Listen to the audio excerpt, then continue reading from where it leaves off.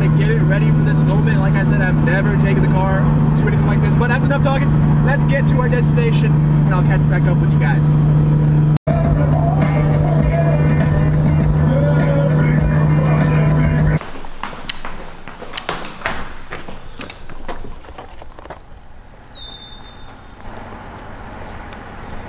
How are we doing out here, Ryan? Dude, it's 6 a.m. It's too early for this. I still got the shades on, dude. It's too early, bro. Well, we're here. Let's hit it.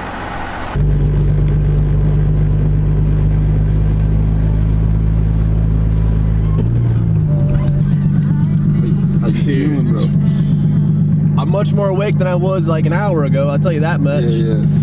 We've made it. Beautiful drive through upstate New York. Mystic drive too, super foggy. We're about to check in right now, I think. Let's see what's going on.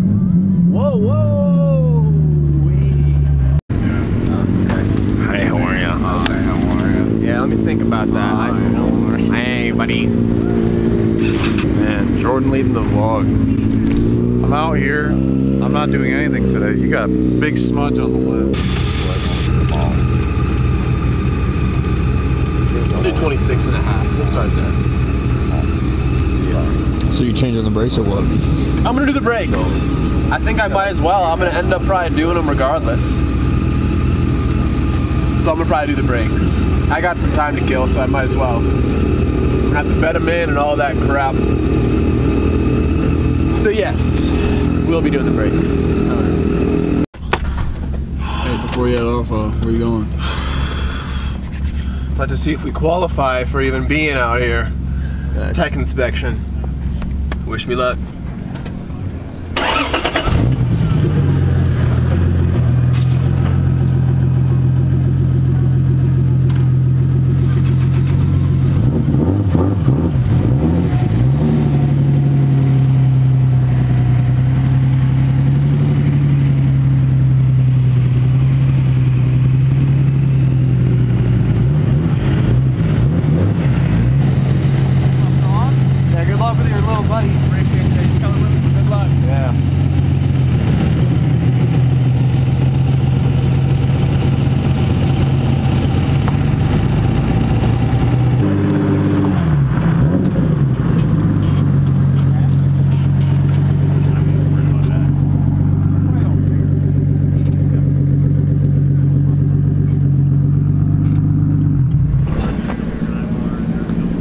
Pack it up, dude. Good, Kalvin? Pack it up. Gotta pack it up. We're out. You didn't make it? Didn't make it. What? Didn't pass? We're in, baby. What you think? Come on. Nah, we're good. No problems. We're good to go. So I'm gonna go ahead and do the brake pads real quick because at the moment I got $11 pads on the car. Not feeling too confident with those out here at the moment. So I have some Blue Hawk pads. So we're gonna go ahead and do a quick swap. And we got about half an hour before we get out there, so should be enough time. Let's get to it. Oh boy.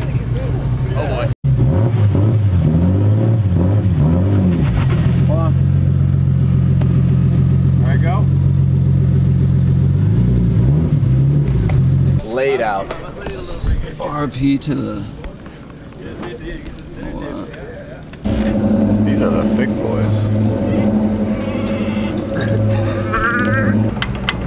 Loose. Yep. I don't know why it doesn't chew that little bar now. Look at, dude, I've had these for so long. $11 pads. Yeah. Look at how much meat's still on those. 5, the 6. daily driver. These were on the 240. With the same pads? Same pads. Dude. These pads are the ones I used in the install video. $11 AC Delco pads. Watch the video. Crazy. It's probably 7 years old. And they did stop all right, honestly. So they do say you're supposed to sand your rotor, especially since it's not a new, like look at this. So it says here on the box, if rotors do not need resurfacing, then contamination from previous brake pads must be removed. Sand rotors with 130 grit sandpaper using moderate pressure. Am I gonna do that? Is this doing anything? I have no damn clue, Ryan. But you know what? I'll feel better inside knowing that I did something. At least you tried. It's the effort that counts. Exactly. Who I am, what my intentions are. Who's this? Oh. Ruined. Right in my Nismo nuts, man. No way. Did you ship a nut? Shipping them up. Dropping the hogs. Aw, shit, son. Does have a slight more though, huh? Hold the other one up. Oh, that one, yeah. Yeah. Yeah, so you can see, I mean, a little more surface area. I mean, just the material in general is just totally different. Yeah. You can probably just tell on camera just by looking at it. Obviously, these are used, but you get the idea. Do the other side, it should be good to go. Oh, yeah.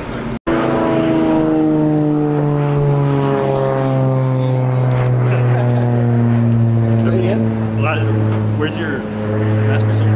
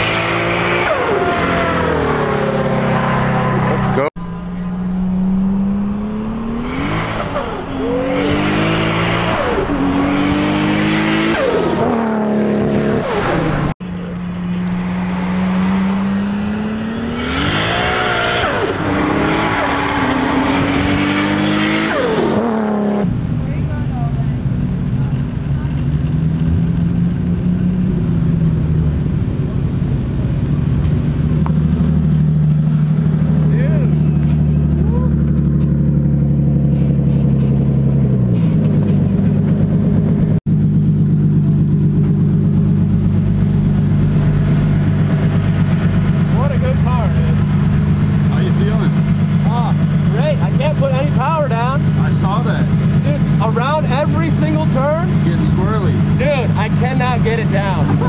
Sounds sick. I'm barely on the gas, man, but the turbo just snaps on so hard. It's like I've got to like barely like breathe on it. It sounds so good. Yeah. Oh yeah. That's awesome. How's the man. brakes?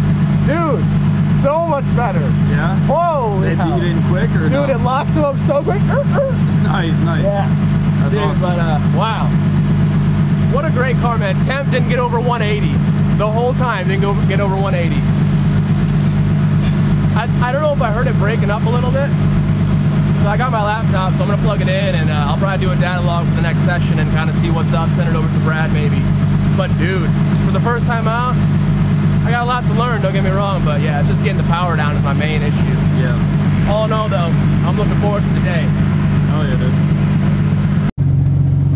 Anything you want to say to the people? Round 2, man. I'm so upset, dude. I'm supposed to have a GoPro, man, and of course I'm rushing to get the car ready and I left without it, dude. So I owe you guys. I will be out here in about, I don't know, a few weeks maybe for another track day. Have the GoPro, get some content. It is so fun out there. I wish I could take you guys with me, but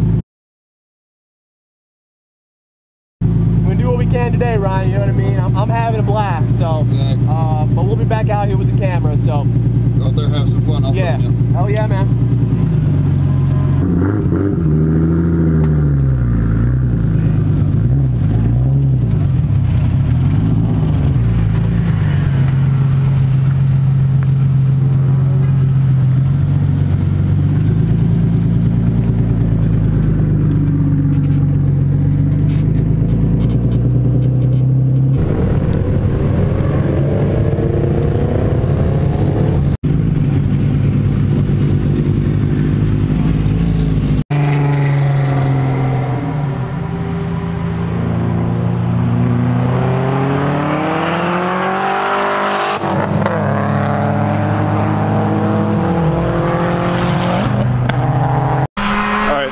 Back and check on Kalvin, see what's going on. Since he had his hazards on and he was coming into the pit, so let's go make sure everything's all right with the car and see what's happening with him. No BN, buddy.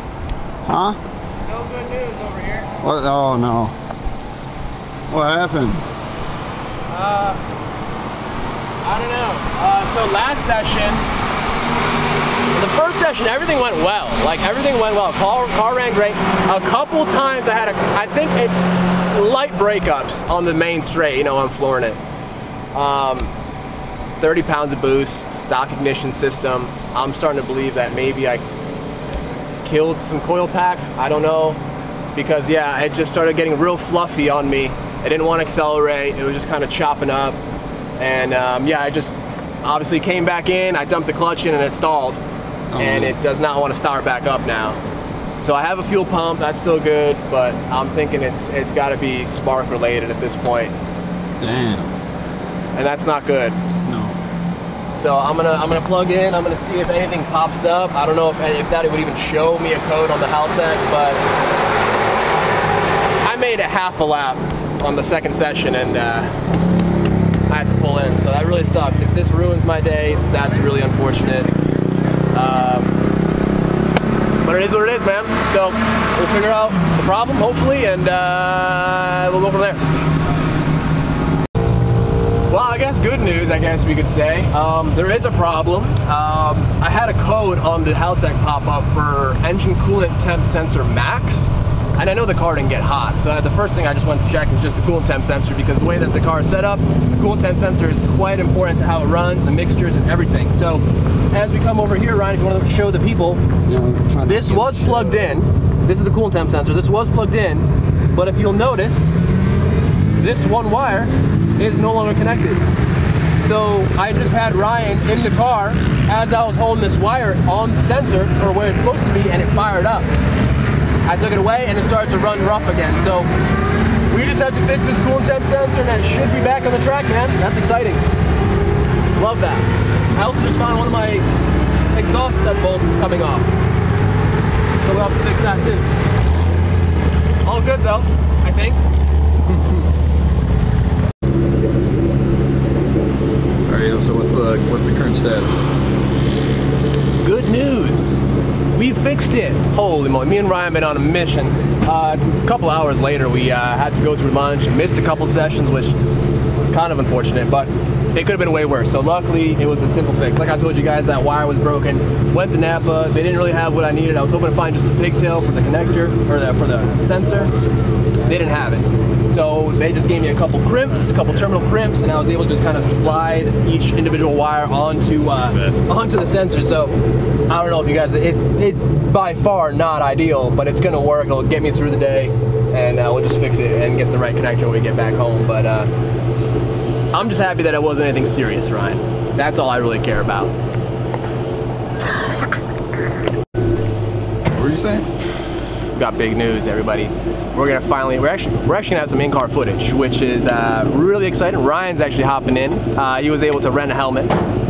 We're about to get out on the track. That's why we just update you guys. Car's good. I'm hoping, fingers crossed, it's gonna be good on the track. We'll find out real soon. All right, we got it. I got what I needed. Got the helmet. So I'm gonna be hopping in the whip with Kalvin. Finally get some in-car footage, which you guys are gonna see right now.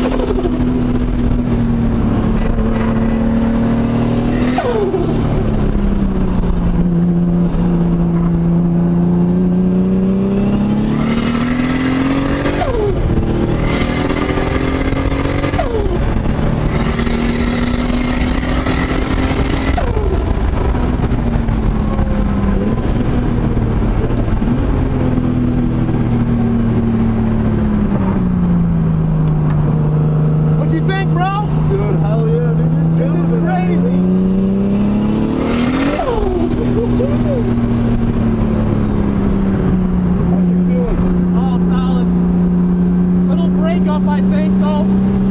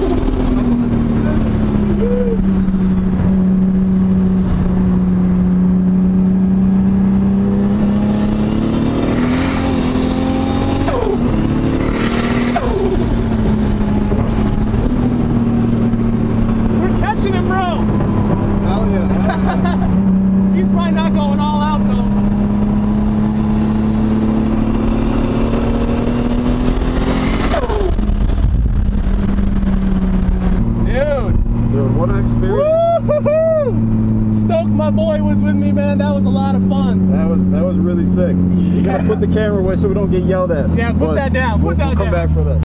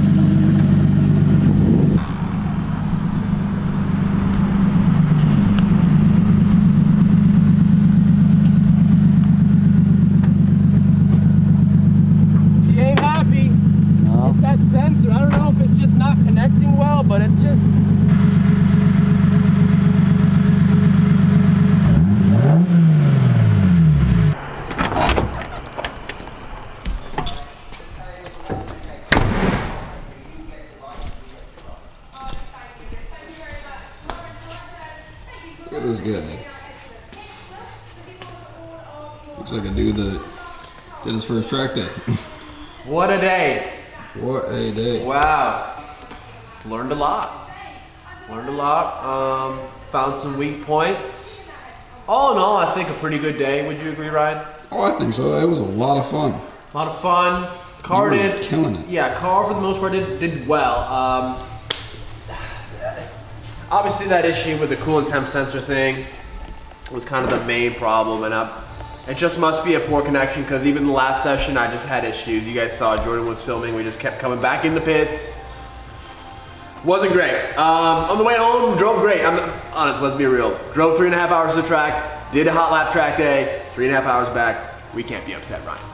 We can't be upset. She did great. She did awesome, actually. I'm really proud of it. So yeah, just a couple little things to button up. I don't know if you guys are aware, but I'm actually currently running the stock ignition system on the JZ, which is like a batched fire coil system. So I'm also pushing 30 pounds of boost on that system, which is kind of unheard of. It's not really recommended. So maybe that is kind of my issue. Maybe I'm just starting to lose coil packs because I didn't pop any codes on the way home. So that I thought that the issue was that coil was the temp sensor, but I don't believe that it was. So we're tired. It's been a long day. I got some plans I want to do for the car, but I guess we will we'll talk about that later. For now, we're calling it a night. I'm gonna do a couple little things. We're gonna chill out. I'm gonna watch some F1 and get back to it tomorrow. So I'll catch up with you guys in the morning. You guys know the deal. Drove this thing straight through from Texas to New York, 1,700 miles, 24 hours straight. Made it here no problem. Drove it 3 hours to a track day, beat it up. Couple issues. I guess we did have an issue. I'm not gonna say there wasn't an issue, but there was an issue. But look, it drove great. Drove home. Here we are. Like I said, it was my first ever track day driving the car like that in that sort of manner. Definitely could have gone a whole lot faster. I know in the footage, like I watched it back, dude, it looks like I'm barely moving. And it's so funny because like when you're driving, you are hauling, like you are moving. But in the videos, it just looks like we're barely creeping along, which, you know, kind of sucks. It kind of sucks. But I can assure you guys that we were ripping. This thing was awesome. It was on the main straight, I was like hitting 5th gear, which must have been like 130, 140 at least, minimum. Not a crazy long main straight. So yeah, it was awesome though. Really good time. Like I said, I'm definitely looking forward to get back out there again. But guys, I think instead of making the Z track focused, maybe we a little change of pace, you know, change things up, went out, had some fun in the car and enjoyed it a little bit. It was really fun to get out there in this thing and definitely looking forward to the next one.